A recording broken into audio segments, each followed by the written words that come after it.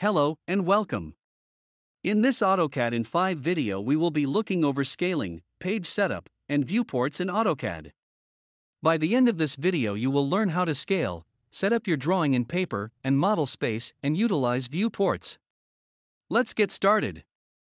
From inside of model space we are going to want to check what units our file is set to. To check this, we will type units in the search bar to prompt this window. From here, look at the insertion scale to determine the units and set them to your preferred measurement. This is important to know when scaling in model and paper space. For this video, our units will be set to meters. Keep in mind, if you are not using the metric system, measurements will slightly vary with an imperial measurement system.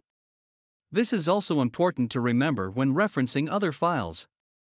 Now let's scale our drawing in model space. Select the object we would like to scale, type in scale, then select a base point we want to scale from.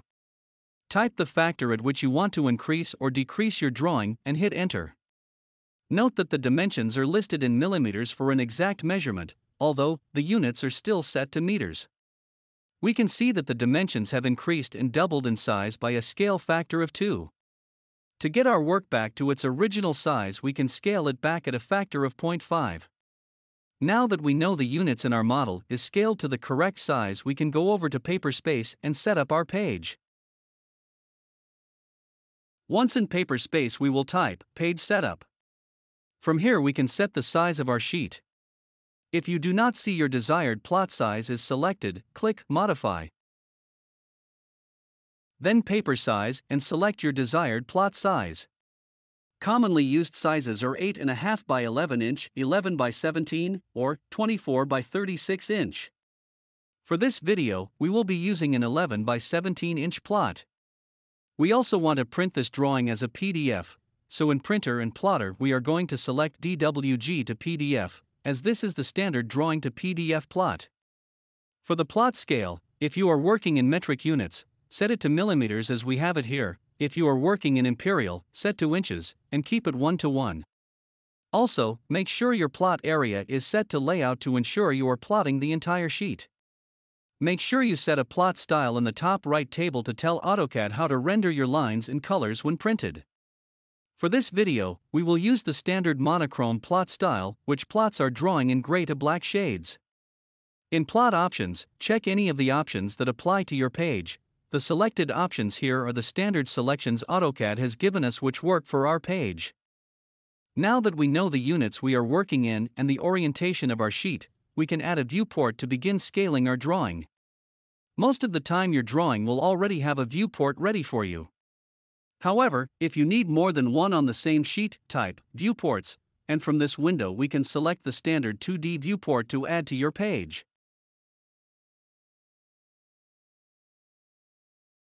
For this, we will only need the one viewport already provided to display and scale our drawing.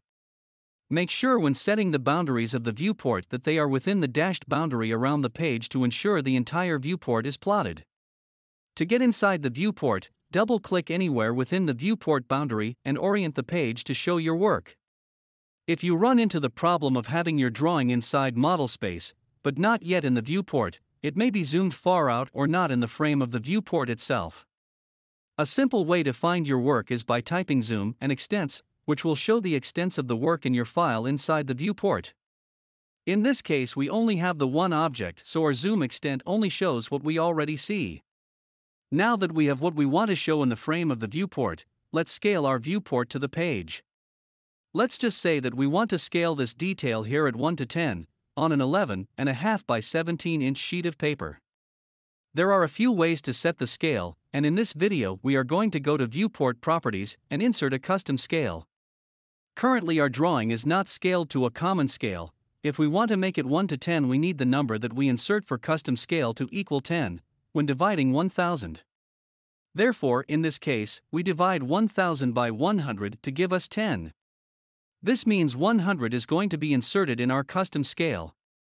The custom scale method is preferred as you can come up with any scale size by dividing 1000 by an amount that will equal the amount you want to be your scale. To make sure our drawing doesn't accidentally rescale to a different size when we make changes, we can lock the viewport display by right-clicking on the viewport and selecting Yes for display locked. In the case that you do not want to show the outline of your viewport when plotting your page, create a layer that is a no-plot layer and place the viewport on that layer.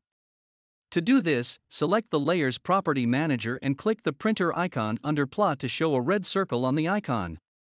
This means that anything on this layer will not show up when printed. That concludes this AutoCAD in 5 video on scaling and page setup. Thank you for watching, and if you learned something new or want more videos like this, don't forget to like and subscribe for more.